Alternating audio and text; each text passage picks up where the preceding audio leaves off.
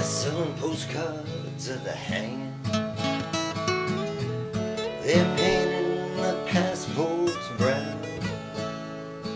The beauty parlors filled with sailors. The circus is in town. And in comes the blind commissioner. They've got him in a trance. One hand is tied to the tightrope walker, the other is in his pants. And the riot squad, they're restless. They need somewhere to go. As Lady and I look out tonight from Desolation Road.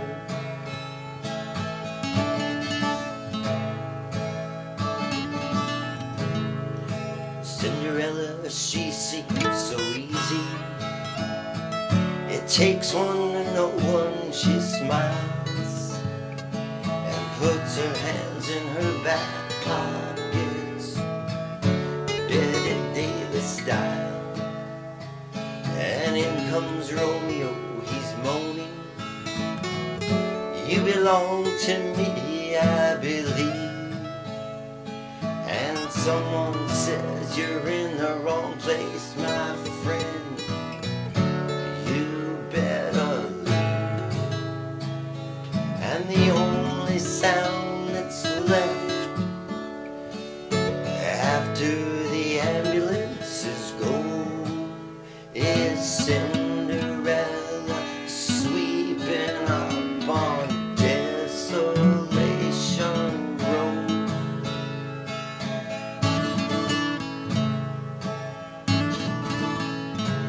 Across the street they've nailed the curtains.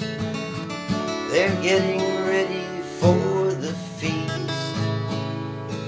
The Phantom of the Opera in a perfect image of a priest.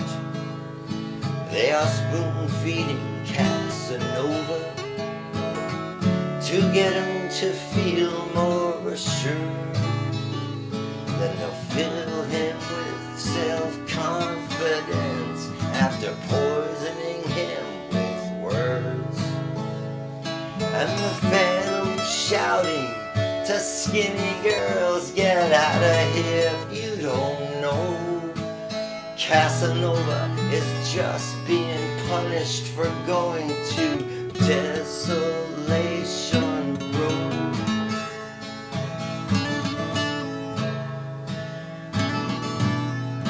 Ophelia, she's neath the window. For her I feel so afraid. On her 22nd birthday, she already is an old maid. Now that her death is quite romantic, she wears an iron vest. Her profession's her religion. Her sin is her lifelessness. You would not think, I know her eyes are fixed upon Noah's great rainbow. She spends her time sneaking into Desolation Road.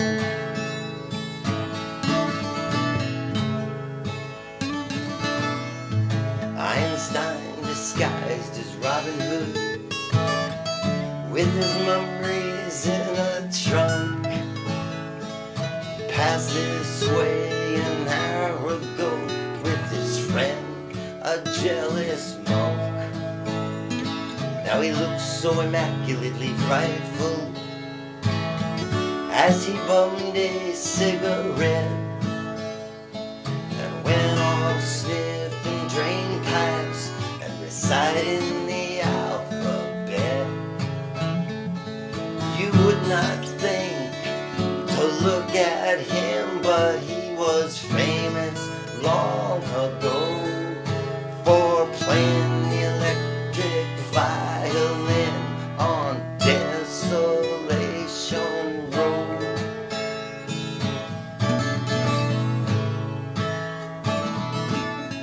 Dr. Filth, he keeps his world inside of a leather cup, but all his sexless patients, they are trying to blow it up.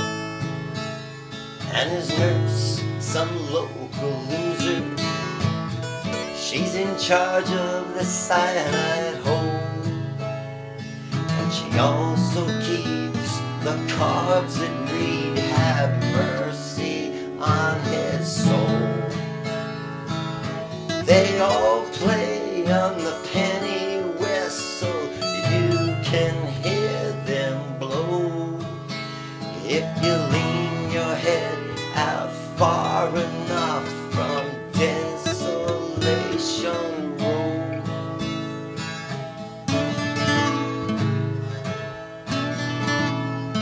At night, the agents and the superhuman crew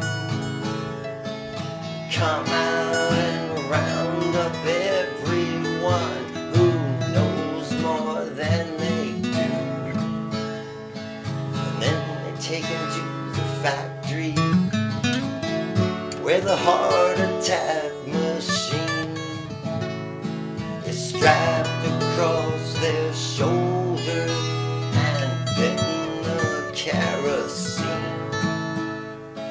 is brought down from the castles by insurance men who go check to see that no one is escaping to Desolation Road.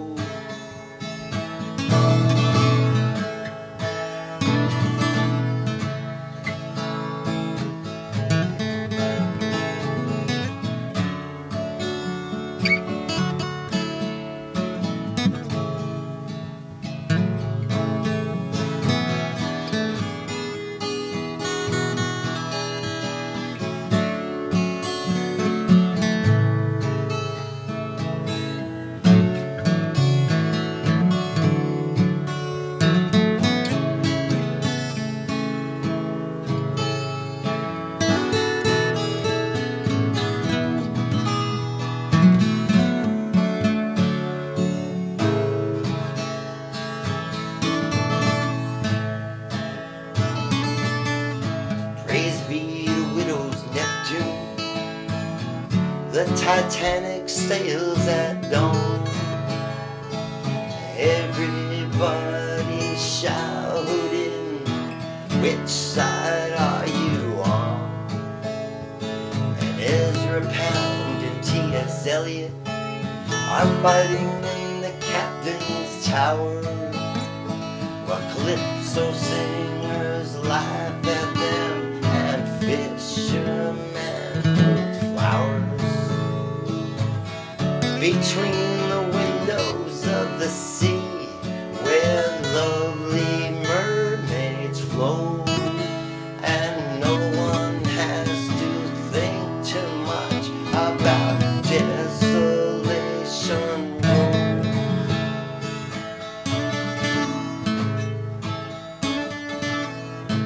Yes, I received your letter yesterday about the time the doorknob broke, when you asked me how I was doing.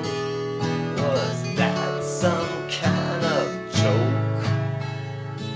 All these people that you mentioned, yes, I know them, they're quite lame. I had to rearrange their faces and give them all another name. Right now